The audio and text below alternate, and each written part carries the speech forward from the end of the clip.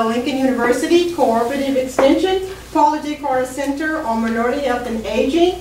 Before we actually begin, I need to make sure that our sites are connected. And let's start with Carruthersville. Are you connected, Carruthersville? Yes, we are. Well, good morning. Great. Let's move up. I'll come back to you guys a little later. Let's move up the virtual highway to Lilburn. Are you connected, Lilburn? Miss Ruth, are you there? I'm thinking, I tried to call the office and nobody answered the phone this morning, so I'm thinking they're not on. Well, we will continue up to Sykeston. Sykeston, are you connected? Yes, we're connected. Thank you. Good morning.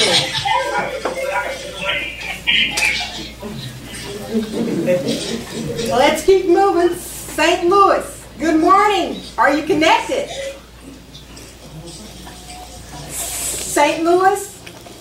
They might have their mic muted. You weren't connected earlier. Yeah. Good morning, St. Louis. Good morning. There we go. Oh, great. We're connected. Good. Let's keep moving. We'll come back to Jefferson City, of course. Kansas City. Good morning, Kansas City.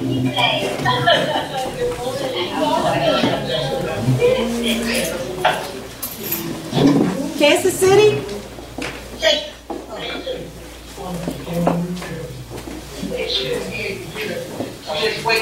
Going once, going twice, Kansas City. Can you hear us? Yeah. Yes, I hear This Mr. Kansas City. All right, thank you, Kansas City. Okay. All right, since everyone is connected, I need to go around one more time again because I want the facilitators to announce who they are and the number of participants per their sites. Let's go back to Carruthersville. The facilitator at your site is Carruthersville. Rose Phillips here. She said. I'm asking for the facilitator for the site. Okay, when you say facilitator, I am meaning who is the staff person there in charge? Dr. here, Georgia Myers. and Don George is also here. How many participants are there? We have 4 participants. Thank you, Carruthersville. Let's move up and try Lilburn again. Miss Ruth, are you there? Obviously not. Let's keep on moving. Sykeston. The facilitator for Sykeston? Ken Hollowell. Good morning, Mr. Hollowell. How many participants do you have at the Sykeston site?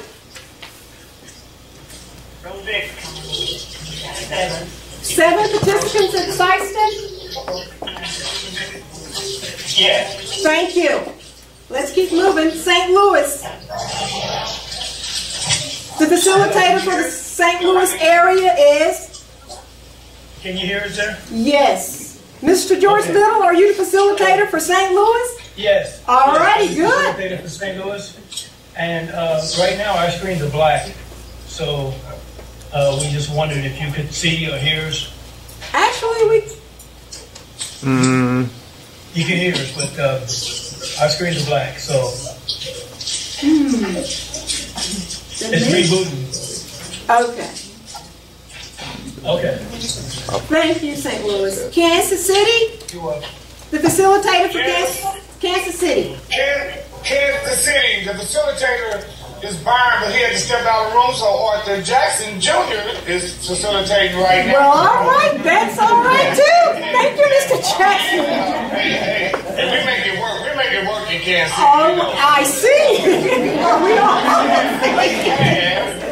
We have 23 participants. Oh, wonderful. Thank you, Kansas City. God, I can't do this. Well, here it looks like we have about how many participants? Does any of the staff do a head count?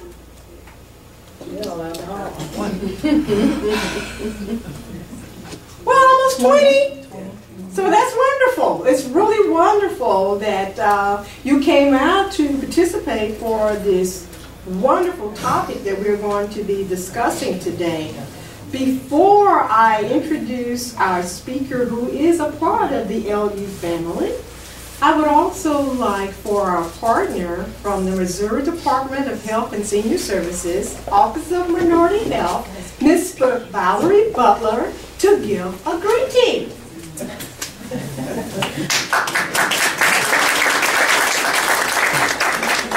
Got me off guard. Do you mind coming up? Sure.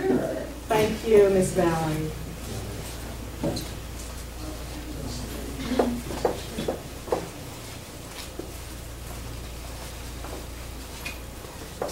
From the Office of Minority Health, Department of Health and Senior Services, I extend your greetings to this Lunch and Learn. Welcome everyone. We hope you gain some knowledge that help you in your everyday life as we age on. Okay? Thank you, and have a good day.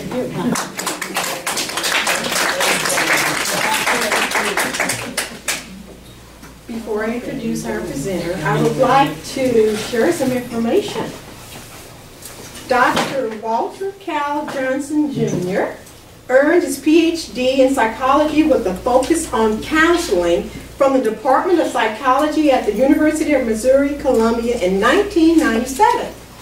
After working for 5 years with the Department of Residential Life on the MU campus, conducting assessment on the development of learning communities, then integrated students' residential experience with academic achievement, Dr. Johnson joined the faculty of Lincoln University in the fall of 2002.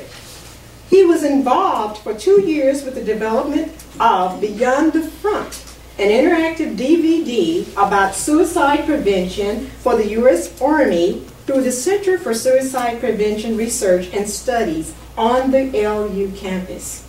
Dr. Johnson considers his main professional identity to be science educator, helping students to understand the process and useful application of the principles of scientific inquiry to the topics of human behavior and experience.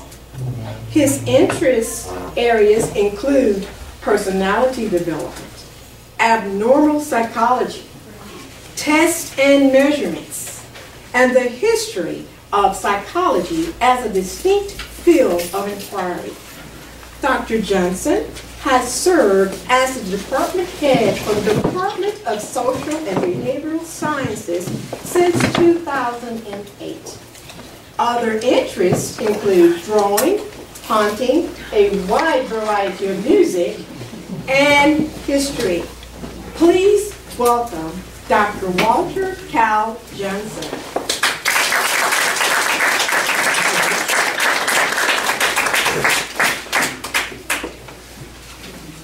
Good morning. I'm humbled and feel privileged to be with you today.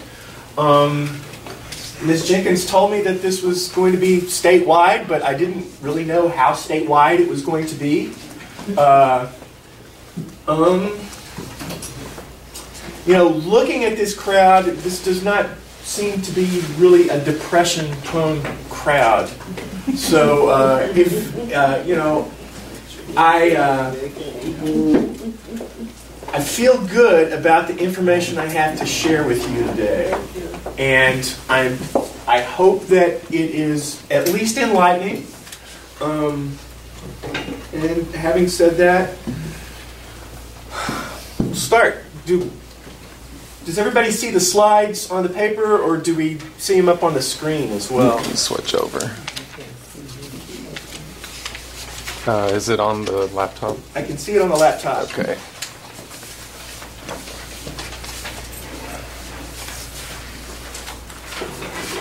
We're high tech.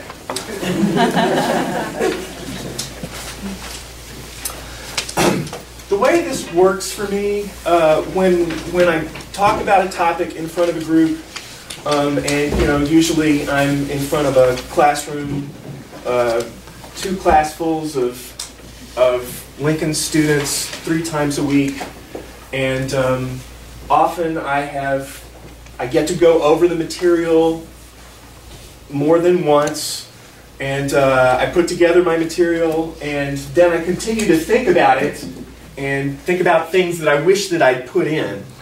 And when I was putting these slides together, I was really thinking about our topic in terms of being one of the depressions. But it doesn't have to reach that level. It doesn't have to reach that level. One of the things that I think is just really powerful about this knowledge is just acknowledging that the time of the year has a big impact on how we feel. And it doesn't have to reach the level of a diagnosable depression to have an effect on us. When we think about seasonal affective disorders, the way the psychologists and the psychiatrists think about seasonal affective disorder is that it's a subtype of depression. It's a subtype of depression, and what makes it different than other kinds of depression is that it's really tied to the time of the year. It doesn't have an official, in-the-book diagnosis, but enough research has been done about it that the people who do research say, okay, we're going to call this seasonal affective disorder if we get 2 episodes of depression, either in the same year or 2 years, one after the other, at the same time of the year. Usually comes on in fall or winter and goes away during spring and summer. So, to talk about it as a subtype of depression, it's useful to go over what we call depression. Now, we all know that all of us have our ups and downs, that life throws us bunches of challenges. We go through periods where things don't look so bright, and that's normal. And, we lose somebody we love, or something bad happens, and we feel sad. We go through a period of mourning, and that's normal. Really, it becomes sort of an identifiable problem if it goes on for a long period of time. And that's really how psychology and psychiatry and the medical fields say that's depression. So first off, you feel sad or depressed, just like the word says. You feel sad most of the day, nearly every day. And that's no fun. Sometimes for men, it shows up more as being irritable or cranky rather than sad. But it's most of the day, nearly every day. And really the time period that the doctors use for diagnosis is 2 weeks. So if you got a 2-week period where you're down most of the day, every day, then you might start thinking about, I need to do something for myself. The other kinds of highlights are pleasure goes out of activities that used to be pleasurable. Somebody in the room here was showing pictures of a new grandbaby, and it was clear that she took a lot of pleasure in that, and other people did too. So it'd be like, oh, I have a new grandbaby or a new great-grandbaby, and somehow I'm not excited about that. And that should be a sign, because everybody, I think, would be excited. Significant weight gain or weight loss. Watching our weight is a big part of taking care of our health. I know I could always, I wish I could shed about 20 right now. And it's not easy to do. Feeling slow or lethargic. Just really, sometimes if you feel like, boy, I don't have the energy I had just a couple of weeks ago. It's really harder to get out and do things is a sign. Fatigue, loss of energy. So if you look at these three, significant weight gain or weight loss, feeling slow or lethargic, fatigue or loss of energy, those are sort of physical kinds of things that we would notice. The feeling sad is more sort of a, how I feel, how I talk about it. Feeling really bad about yourself. Feeling that you're just not worth very much.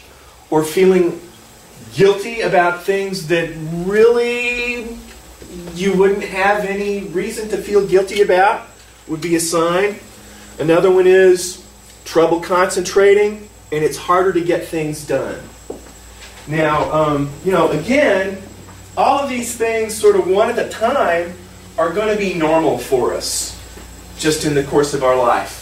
Unless we're blessed with the kind of temperament that really keeps us up all the time. And if you're one of those people, acknowledge that as a blessing, because that's not a gift that's given to everybody. But it is a blessing. What really makes it worth paying attention to is if one of these things has changed for you or for someone close to you in the recent past. What makes it a medical condition is if you can say, 4 weeks ago, I didn't feel this way, and now, for going on 2 weeks, these things have changed. It's not just that they show up, it's that, boy, this is a significant change from how I was feeling before.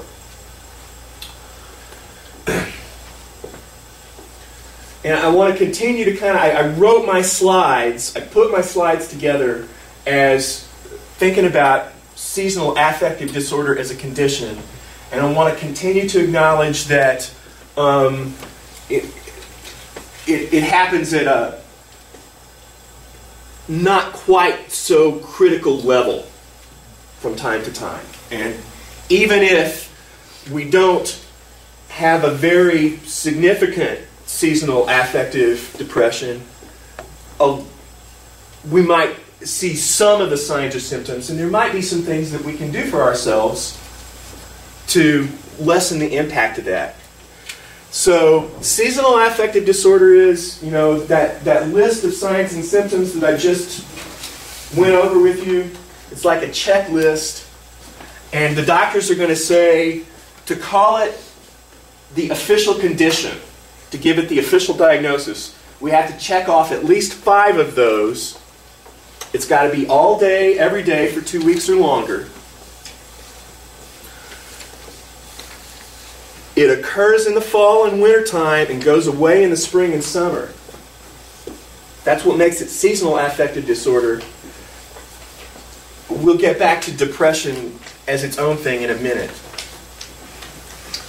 And then there are 4 things that are kind of highlights especially of seasonal affective disorder. Is increased need for sleep. Increased need for sleep. Craving carbohydrates. Craving the potatoes and the rice and the gravy and starches and sweets and the associated weight gain that goes with having more of those in our diet. Wanting to socially withdraw. You're all here in the room this morning. People all across the state are in different rooms this morning, so that's good. You got out to be with other people. And also increased anxiety. So, comes the fall, increased need for sleep, carbohydrate craving, that's fall, that's winter. Social withdrawal, increased anxiety, and feelings of sadness. So one of the, as I was sort of thinking about it, well, let's go through this first.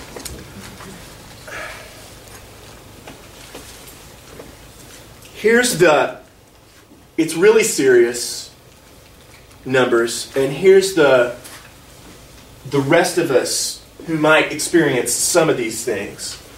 So the studies that have been done on seasonal affective depression show that it's either between 0.5% to 5% of the population.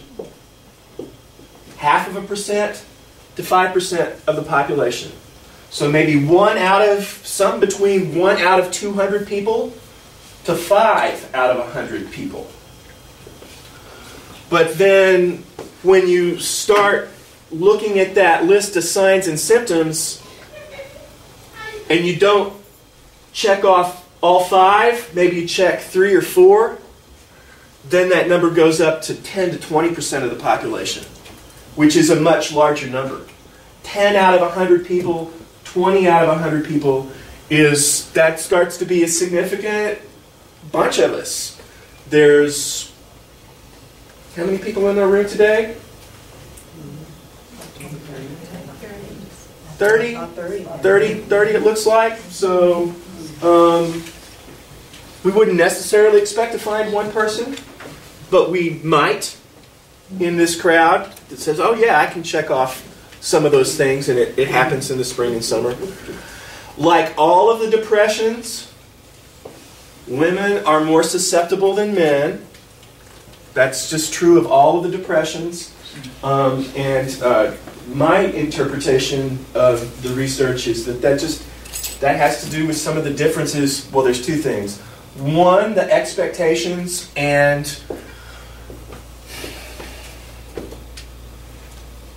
different things that people are allowed in terms of what we expect of men and women. And the other has to do with our biochemistry. Men, of the neurochemicals that our nervous system runs on, that so deeply impact the way we feel and think. Serotonin is the neurotransmitter that's really associated with having a good mood.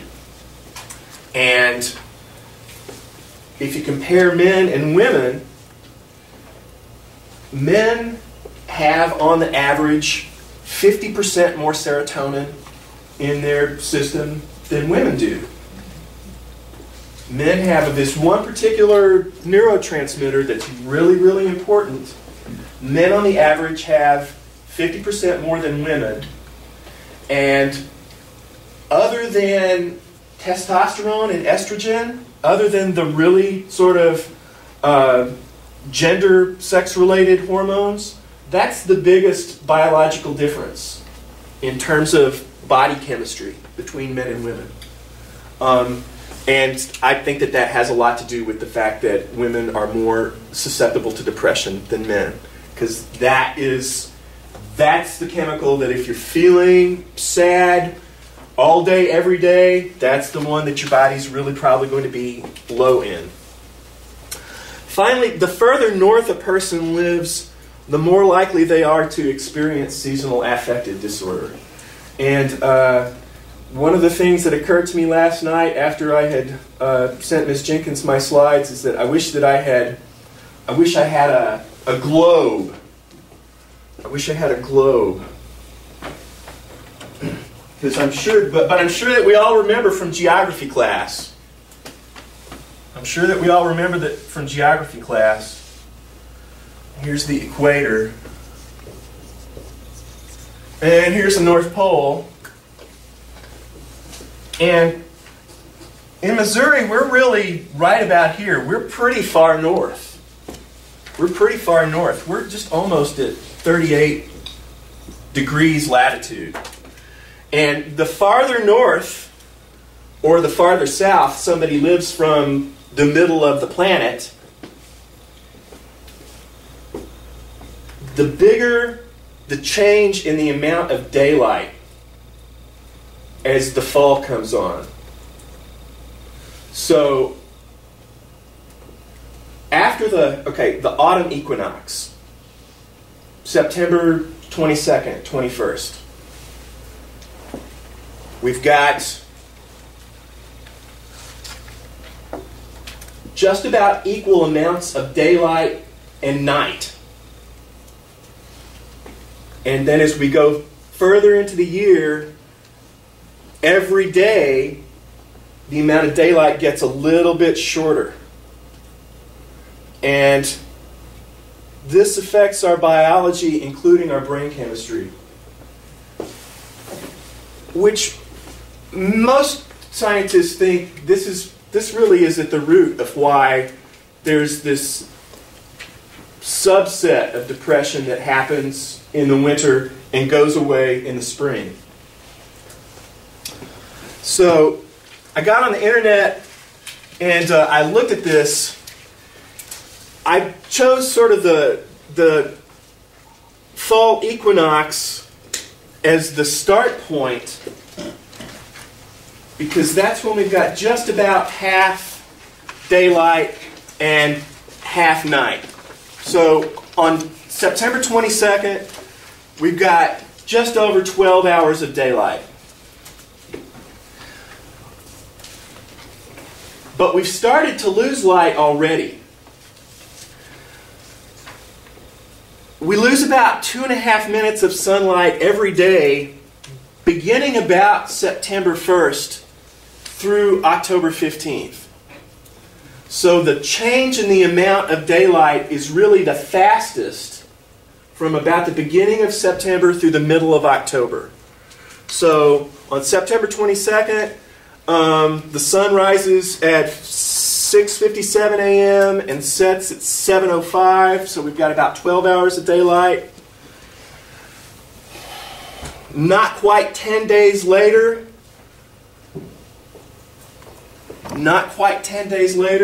we've got 20 minutes less of sunlight. When we get to the middle of October, now we're down to 11 hours and 11 minutes of sunlight.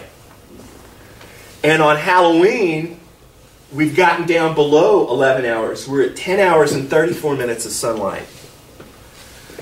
Then, on Saturday night after Halloween, we go off of daylight savings time, which means that in terms of our sort of daily responsibilities, things get darker an hour earlier. I like it because, and one of the things that I was thinking about this is that, boy, I really get affected by this pattern. I'm blessed in that I don't really necessarily get the depression part, but boy, I know that when September or October comes on, I gotta sleep more. I just gotta. And getting up before the sun rises gets harder and harder to do. It's just easier to get up when the sun is already up. And so right before daylight savings time, the sun isn't coming up until 7:35. And then the next Sunday night, we kick it back an hour. So now the clock says the sun is rising at 6:39, but now it's setting at 5:05. We're down to just about 10.5 hours of sunlight. We get to Thanksgiving. The sun, now it's not rising till about 7 as we're doing time, and it sets before 5 o'clock. We're down to under 10 hours of sunlight. And then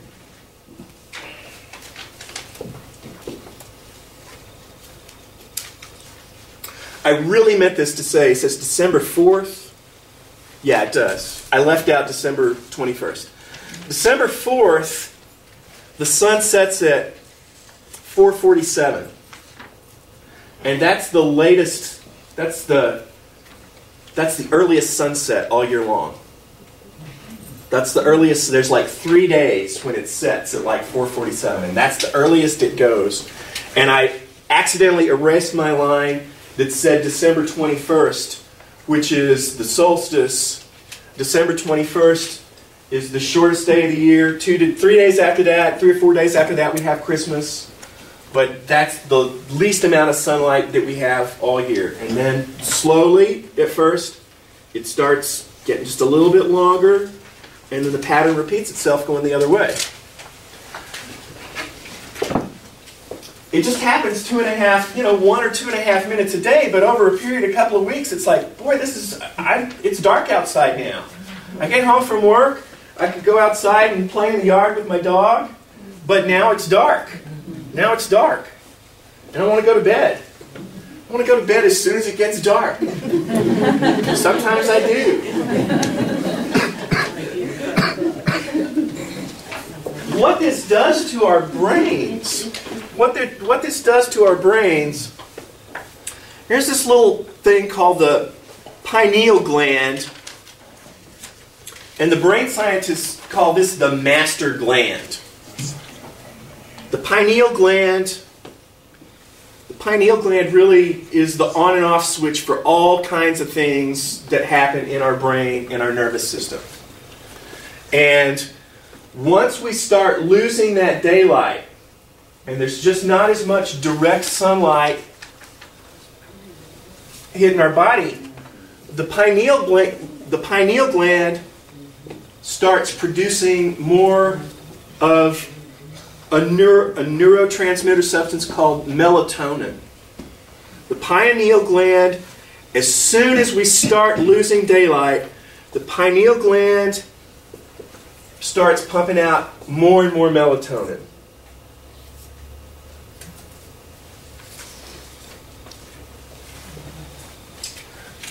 The pineal gland uses another chemical substance called tryptophan to make the melatonin. Where else do we get tryptophan? Turkey. And once you eat that big Thanksgiving meal, what do you want to do? Go to sleep. Because our brain is taking that tryptophan and turning it into our melatonin, and melatonin makes us want to go to sleep. Melatonin makes us drowsy. So, because the light is decreasing, we have more and more of this substance that makes us want to sleep. And this is probably the thing that makes seasonal affective disorder its own special kind of thing. Okay, so you don't have to have the most severe expression. But it's like, okay, through the fall, I'm having less energy, and maybe I'm not feeling as good. Maybe I'm not having as good a time, maybe even I'm taking it out on my loved ones. What can we do? And I hope that I'm setting up Dr. Navarrete. I think I am. I'm going to probably give a couple of things that will be precursors for that. But really, I could arrange this a little bit differently. It's really from things that we try first to things that we try later if we really are feeling really bad and it's not getting better. Light, diet, exercise, possible use of melatonin supplements, possible use of antidepressants. And so right now I want to say, you're going to see something in the slides over and over again, and that is, ask your MD. I'm not an MD. I have a PhD in psychology, but I'm not a licensed psychologist. So, any of these changes that you might make, and especially if it's being very troublesome to you, talk to a nurse practitioner or a doctor or somebody, because I don't want you to hurt yourself. I don't want you to hurt yourself. Let's talk about, okay, and here I said we would talk more about depression. First is rule out other depression. Rule out other depression. If it's something that happens throughout the year, it's not seasonal affective disorder. If you're checking off 5 of those things on the list of signs and symptoms, and it's happening early in the fall, late summer, or in the spring, it's not seasonal affective disorder. And, it's one of those things that lots of people, I'm sorry that I didn't put up a slide for like really how many people suffer from or encounter depression, because it's a really large number. And so many times our desire is to be able to snap ourselves out of it or talk ourselves out of it. But if you or somebody you know who's, is having weeks-long periods of feeling bad, you or they deserve to try to get some assistance. Because honestly, it really is not something that everyone can just bring themselves out of. It's just not. It's part of the human experience that we wish that we could avoid, but not all of us can. So, if you've got enough of those signs and symptoms, find somebody. Because there's some things that we can do, and it really truly is suffering.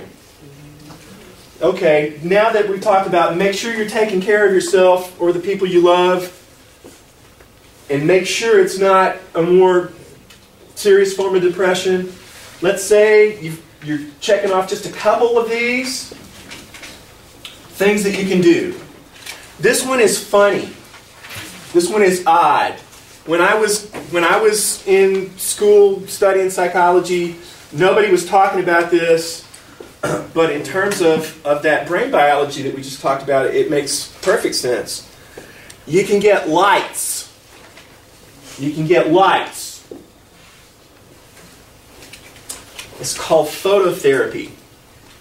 And your regular indoor light bulbs are not going to do it.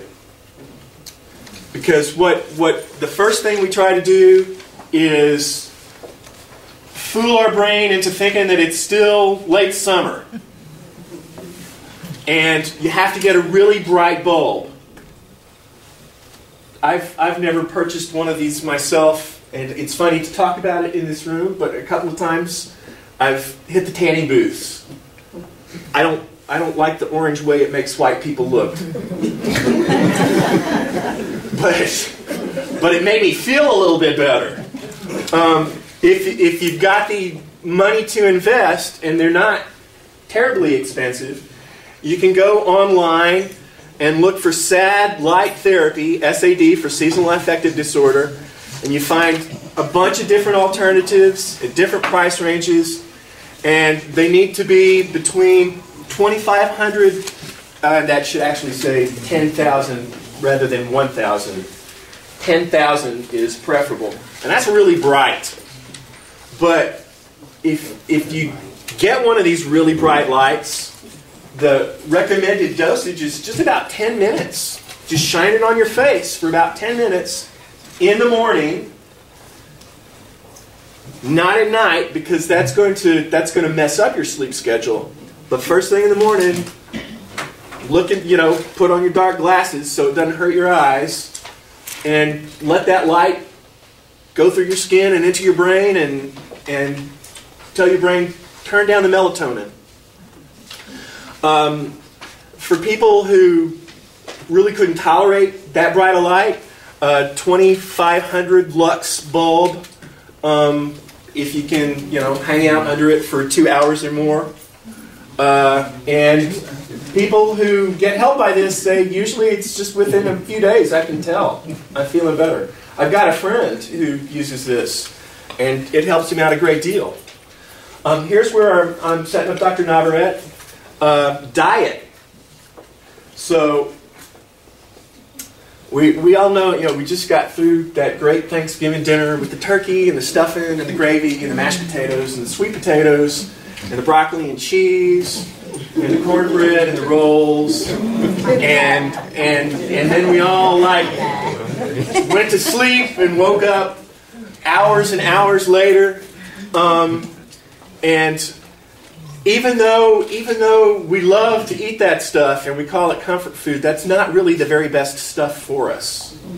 If we're having this particular challenge, if we've got some sort of seasonal affective disturbance. what we really want is foods that are high in omega-3 fatty acids. Salmon is my favorite. Salmon is my favorite. But mackerel and herring also. If we can't get to the seafood, then cooking things in olive oil, making, having stuff with walnuts, flaxseed products give us that omega-3 fatty acid.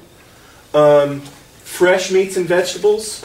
Fresh meats and vegetables, not the stuff out of the can or out of the freezer, but fresh. So, fresh fruit.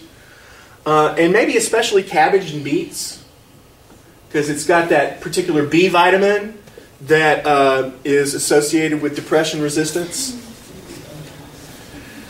If you can't get it through your diet, then you can go to the drugstore and get an omega-3 supplement. And I said, talk to your MD. I think that's probably the least dangerous thing. And I don't think any of them are particularly, well, they can be. Any of the other recommendations, especially as we're, older. So diet would be number 2. And then exercise. And really, when I'm talking to a crowd that is dealing with aging, I know that you're not going to be running laps. My mom is 82, and she just bending over to put something in the oven last February broke 11 bones in her right foot. And I give prayers of thanksgiving that she didn't break her hip. But I just know that, as we get older, we really have to be careful about that stuff. So I'm not talking about jumping jacks. I'm talking about just making sure that you stay somewhat physically active. And a lot of times, if we're feeling sort of depression or stress, that's the first thing that we stop doing, which is too bad because it's one of the best natural things that we can do for ourselves to avoid depression. It's easy to quit doing in the winter months when there's less light and we can't get outside as much. If you're coming from a full stop, it's just always good when you're choosing the exercise that's right for you to talk to your MD or your nurse practitioner or a physical therapy person or somebody who's really able to evaluate you and come up with stuff that's at the right level of activity. But making sure that you remain physically active. The exercise ball, it's again like the exercise ball is not particularly challenging, but I don't want you to fall off and hurt yourself. And if you've got grandkids who have a Wii, maybe you can do the Wii Fit, but don't trip because you're getting up and down off the little board. And I was really surprised at myself because I didn't have a slide for Tai Chi. Because I've been doing that for years, and my teacher is really all about working with people all across the lifespan. My teachers are really about that for health, and I might talk with Miss Jenkins about maybe getting one or two of them to come talk to you at some point in the next few weeks, because they're good folks and it's good stuff, and it's gentle. The next up the list would be melatonin supplements, and now we're talking about I'm really having a hard time feeling better, and it's been going on for several weeks. You should talk to your doctor because you can hurt yourself with melatonin supplements. If you've got depressive symptoms and it's not the seasonal affective depressive symptoms, then taking melatonin can actually make you feel worse. And remember that what's happening is the brain is making more melatonin. So why would we take extra if it's seasonal affective disorder? And that has to do with our sleep schedule. So if your MD thinks that you're a good risk for melatonin supplements, then the recommendation will be to take them in the middle of the afternoon. because that's the time that's going to help reset your sleep schedule. If somebody's prone to seizure disorders or disorders that involve a lot of bleeding, melatonin's not good for you. So this is down the list of, this is something that you should try the other things first, and make sure you talk with a medical professional before you do it. Because again, I don't want you to hurt yourself. And then finally, the last thing that we would want to do would be to try some antidepressants, which require a prescription from an MD or an osteopath. They are relatively safe and effective for many individuals, and they don't help everybody, but the people they do help, they often help a great deal. If you or somebody you know were to get a prescription for antidepressants, your MD should tell you, if you start to feel worse, come talk to me immediately, because that can happen sometimes. But I think, that for most of us, that we're just not going to, for seasonal affective depression or disturbances, we're just not going to get to that point probably. We ought to be able to help ourselves out with stuff that's less major.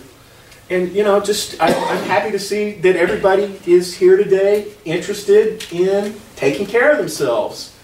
And, again, the depressions and anxiety, really, what more do we want out of life than to enjoy it as we're moving through it and enjoy the company of our friends and loved ones. And if someone's feeling bad for a long period of time, we would like to help them try to do something to make that feel better. Thank you so very much.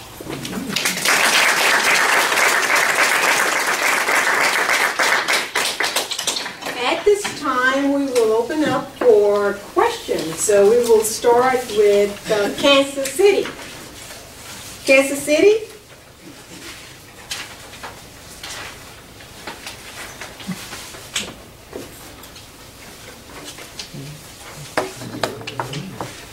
Kansas City, do you have any questions? Their screen is frozen. Let me try to call them back. They're frozen. Yes, we have time. There we go. Go ahead.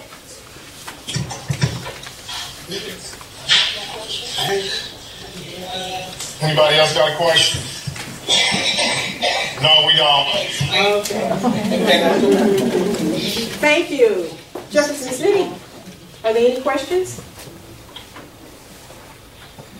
I have a question. Okay, so you spoke, Dr. Johnson, of the melatonin that a gland in your brain creates. Is that, and it sort of resurfaces or sort of regenerates itself, the melatonin, when you're asleep? Or, I guess my question is, to sort of, for this melatonin to regroup or regenerate or whatever it does in its brain, is it interrupted as when you're asleep and a light comes on? Say like a bathroom light or a hall light that you've left on?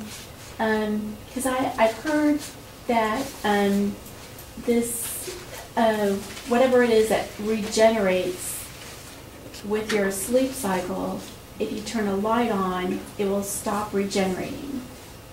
Or does that have anything to do with this, or? I'm not sure. This, by the way, Dr. I'm gonna. Yes, ma'am. Before you answer, restate her question because everyone could not. She has a soft voice. Okay. And everyone may not have heard her. Okay. Okay. I'll try to remember it. Does a light going on when someone is asleep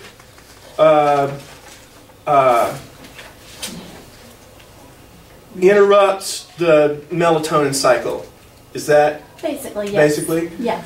And that question comes from Michelle Schnur, who's the secretary in the Department of Social and Behavioral Sciences. So if you've got grandkids or great-grandkids at Lincoln, they might run into her, and I told her to go see the presidential candidate, and she came to see this instead, and now asked a question that I don't really know the answer to. As stated. No, I think that it is true that... my mission is accomplished. Thank you. Thank you. This is my boss. Yeah. I take, actually, if you want good sleep, and we've got so much stuff, we've got artificial light, we've got television, we've got radio. If you want good sleep, and you're having trouble sleeping, it's good to start turning that stuff off 30 or 40 minutes before you get in bed. If you have trouble sleeping, then going to sleep with the television on is generally not a very good idea.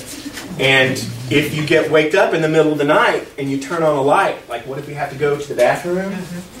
If you can get by with night lights and without turning on the light, you'll probably get back to sleep better. Okay. I don't know how that really relates to the melatonin. Okay. And actually, as I was prepping for this yesterday, I was trying to understand exactly why it was. I was trying to understand exactly the explanation for why it was that we should take the melatonin in the middle of the afternoon. And I just wasn't getting it. So I said, well, I feel confident that that's when you should take it, so that's what I'll tell them. And also, and I know you're going to know the answer to this question, who coined the phrase seasonal affective disorder? I don't know.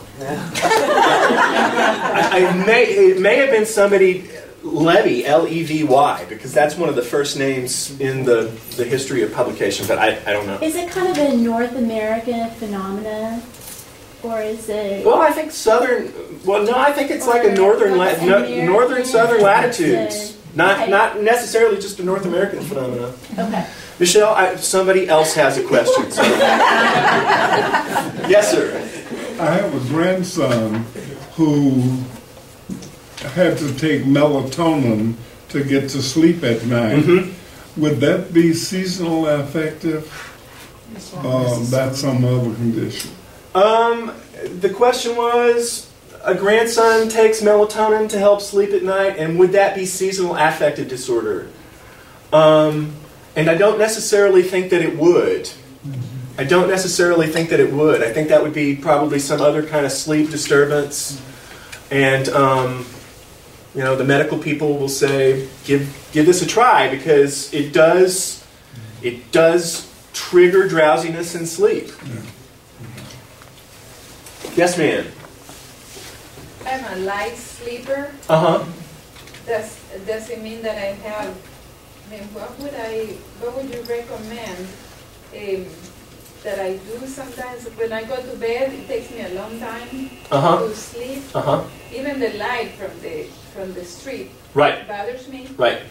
And I started doing some stretching before I go to bed, but I don't really know what extent that can be helpful. I would really probably do the exercise in the morning rather than in the evening. I used to have a lot more... I might talk with somebody medical about maybe using melatonin if you're feeling like you're not getting enough sleep. I for a while had problems with waking up about between 3 and 4 and not being able to get back to sleep.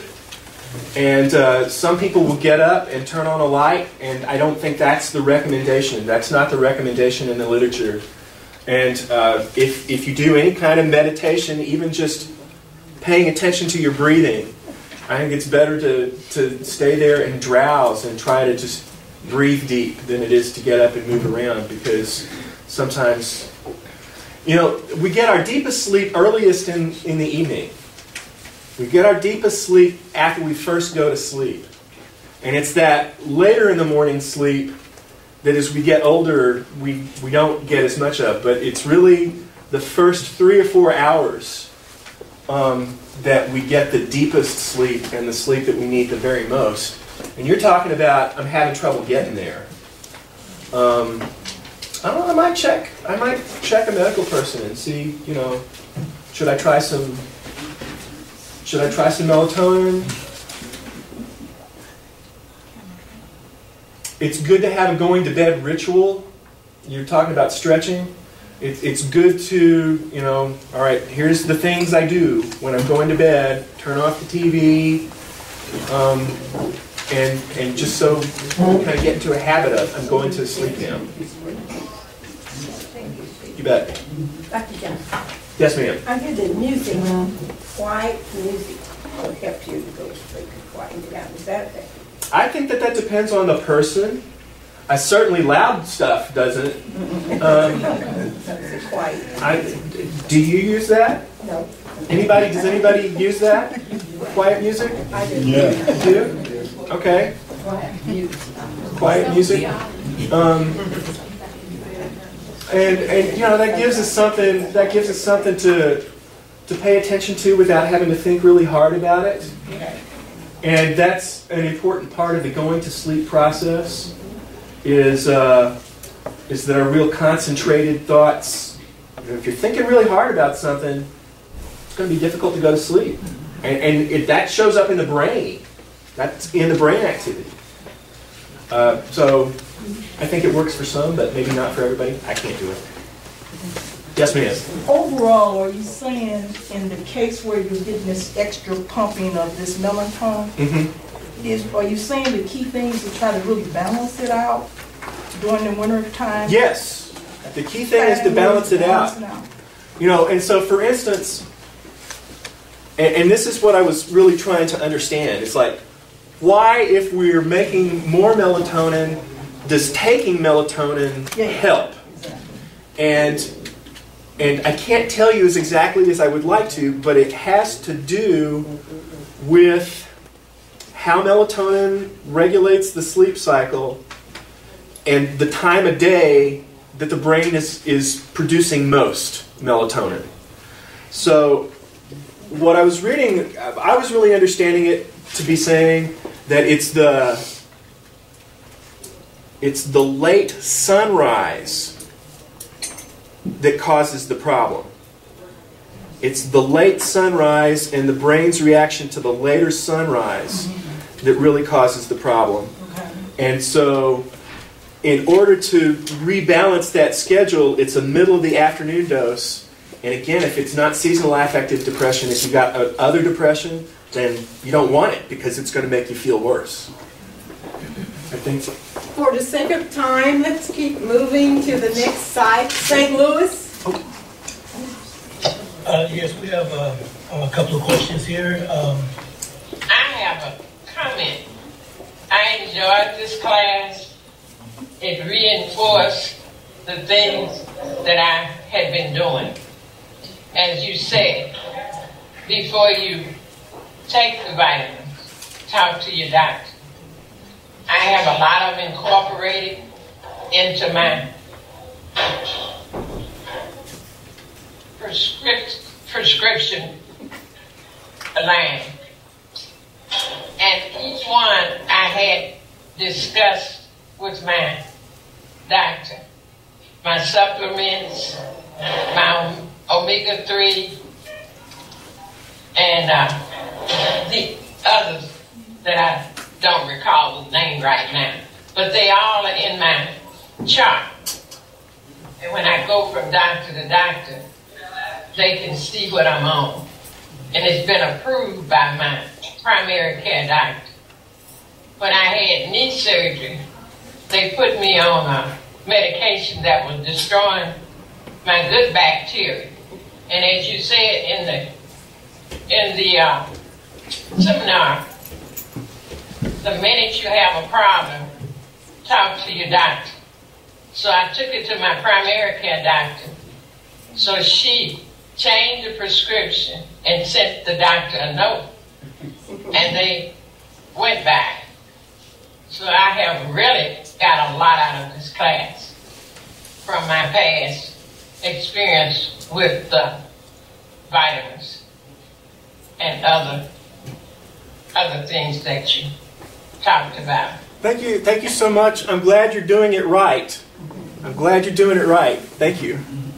And it's gratifying. If I didn't tell you something that's brand new, it's gratifying that it fits with the other good information that you already have. Any more questions? Okay. Yes, we have one more question. With this light, if you know that the sunlight really makes you feel better, and you, when you say you can order this light from somewhere, can you get this light on your insurance, or do a doctor have to prescribe the light, or how do you get it? I do not know if it's covered by insurance. No. I'm hearing some people say no. But it might be that if you've got the right plan, it might. But doctors do write prescriptions for this. I know that this is something that you can do it for yourself, but also if you go to an MD or your osteopath, they can write the prescription. And I've seen some people say, no, my plan doesn't, but then a couple of people saying, well, I know of a couple of plans that do. I'm sorry, I don't have more definite information for you. That's what I wanted to know about the light, because I know as a person, I know that sunlight keep me up. Yep. When it start getting dark, I still stay upbeat, but I would really feel better if I had more sunlight. Boy, the people that those lights make a difference for, it makes a really marked difference for them. So, you know, I don't know. I'm just sort of wondering if there are health centers, etc., that might have them.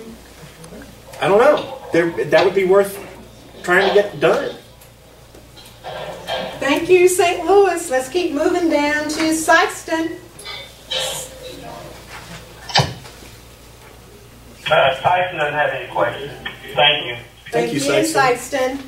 Lirbon, I don't think we ever connected. They probably may be able to hear us, but we will not be able to hear them. That has happened before.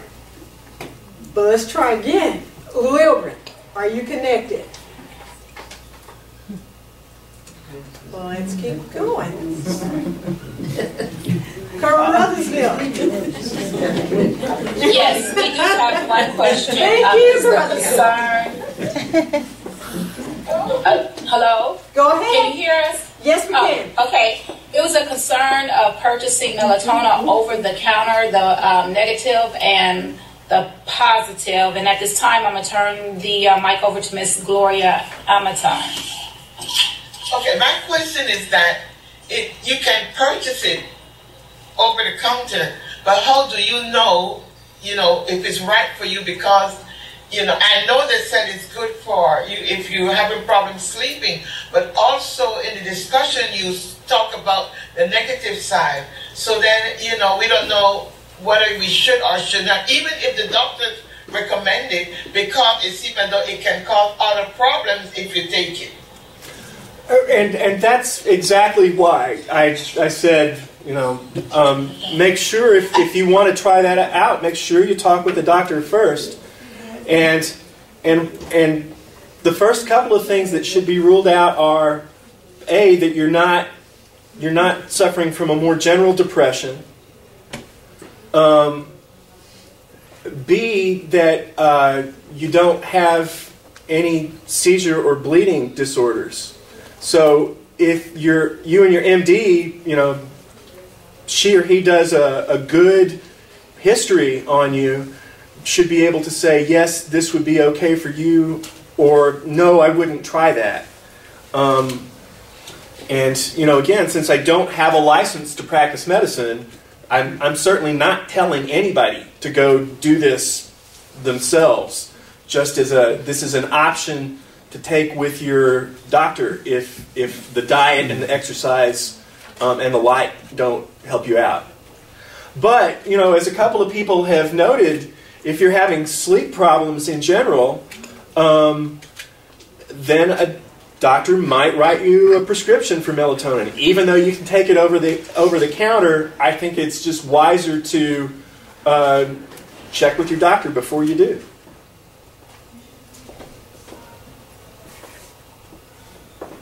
That help? Thank you very much. Thank you. Any other questions? Yes. Any more questions? No more questions. Thank you. Thank you, Carruthersville. At this time, if there are not any, we have one more question. No, I have a comment. All right. I'm not being braggadocious, but thank the Lord, I am blessed with no sleep problems. When I hit the pillow, I go to sleep. So I'm not bragging. It's a blessing. Congratulations. Thank you, Mr. Flowers. Are there any more comments? At this time, please join me in a round of applause for our speaker.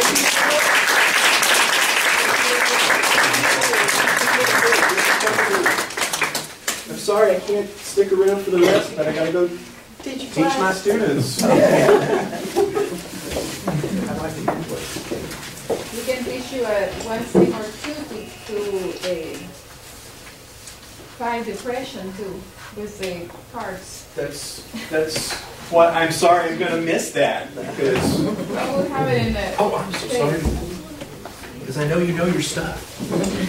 At this time, this is an opportunity, of course, to complete your first evaluation and also to select a door prize winner from each site. So we probably will disconnect for about 5 minutes so we can go ahead and select a door prize winner, and we will reconnect in about 5 minutes. Don't disconnect. Don't disconnect? Just, please. So, I was informed adamantly to not disconnect. So we will not disconnect. Just mute. Yeah. Thank you.